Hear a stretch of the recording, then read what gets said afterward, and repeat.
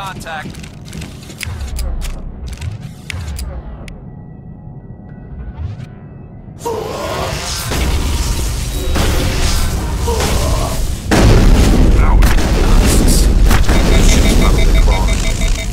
No need to worry about survivors then.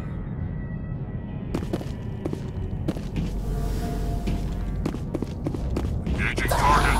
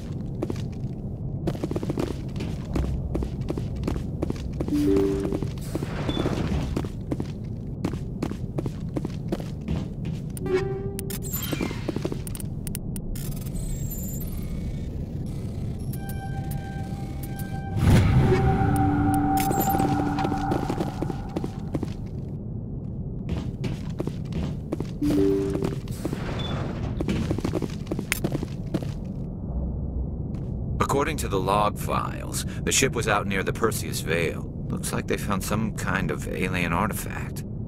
They brought it on board, and then... This doesn't make any sense.